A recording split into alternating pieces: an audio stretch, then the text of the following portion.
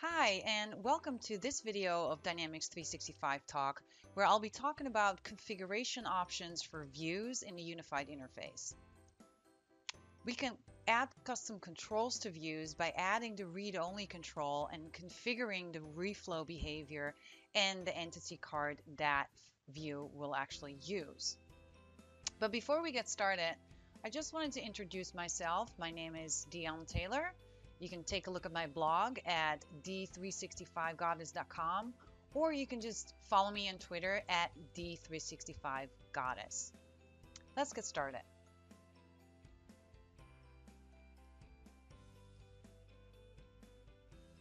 So first I want to talk a little bit about the read-only grid control.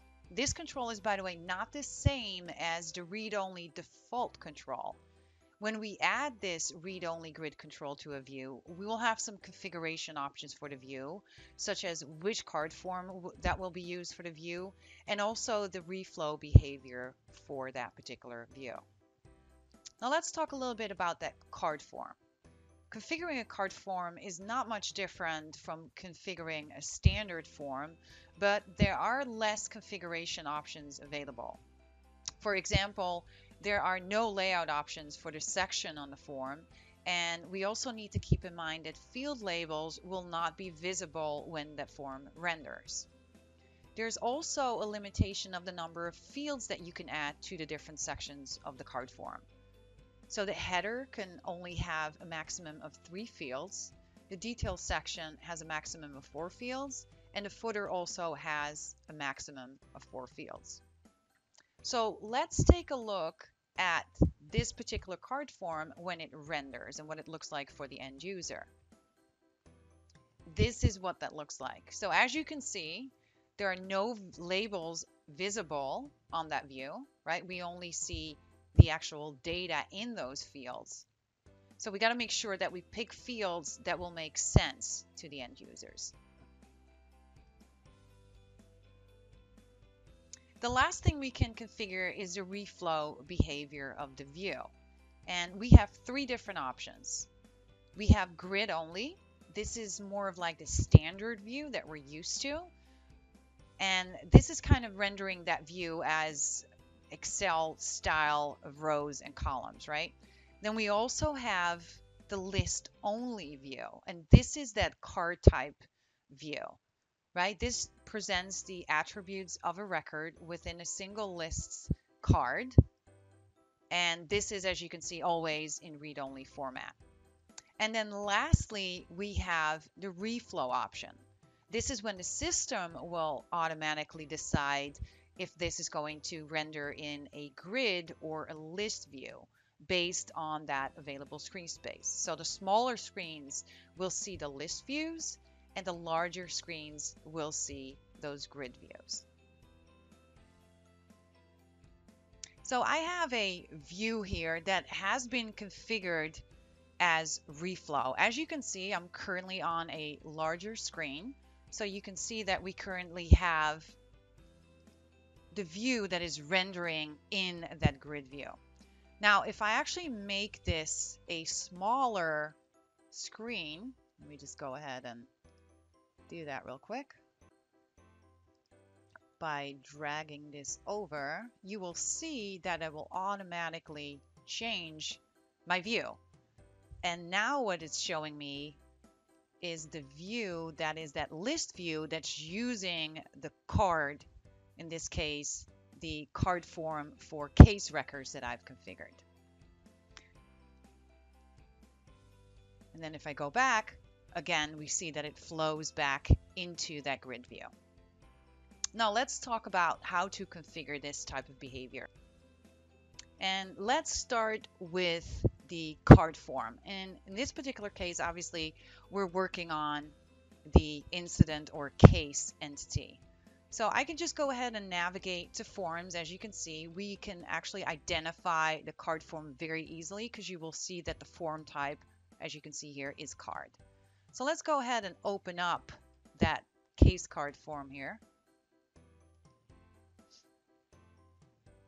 And here it is. Now, you can see that it's very similar, the configuration, as you know, we're configuring a normal quote unquote form, right? I can just go ahead and add fields, just throw them on there like this. You can see there is not an insert button, so I cannot put subgrids on here. But again, that's really not what we're trying to accomplish either. Now, the thing that you want to keep in mind is that there are some limitations here to these card forms. So for example, there are no layout options for the sections on those forms, right? We can't really change any of that. I can double click on it, but I can't change that. It just doesn't open up. And then the other limitation is the number of fields that you can add to these different sections on the form. So for example, we can only add a maximum of 3 fields in this header section. You can see here that I actually have 4 in there, but it's only going to show those initial 3 fields.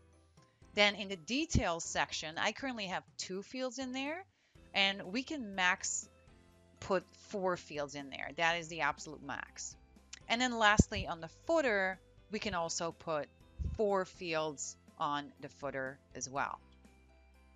So once you're done, obviously you can just go ahead and save and publish. But the other thing you want to keep in mind is that the field labels that we see here, right? I see case title, I see description, contact, etc. You have to make sure that you put fields on there that would actually make sense, because when this renders in the application, the end user is not going to see field labels. They're only going to see the values in those fields. So again, once you've done that, I'm just going to go ahead and close this form. Then we can go ahead and we can configure our views. So I'm just going to go ahead and open my active cases grid here. And here we are. And in order to add that custom control, we're just going to click on custom controls. Now I already have the read-only grid on here, so I'm just going to remove it and re-add it. I'm going to click on add control. Here is my read-only grid. I'm going to click add. As you can see, this is different than the default read-only grid.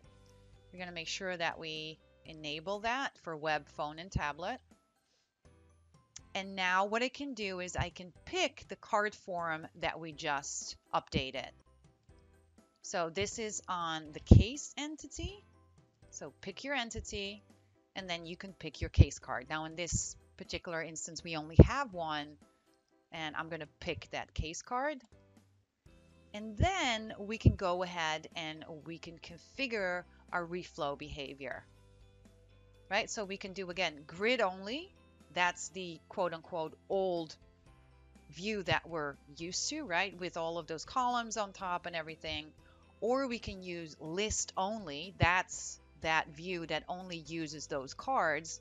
Or again, we can use reflow, and that's what you just saw earlier in my demo, where depending on the screen size, the system will determine either to show those records as a grid only or a list only view.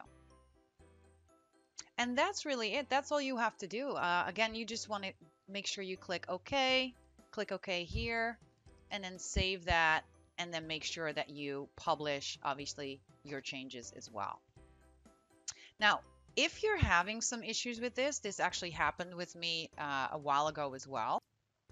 Let me just go ahead and go back here to my default solution.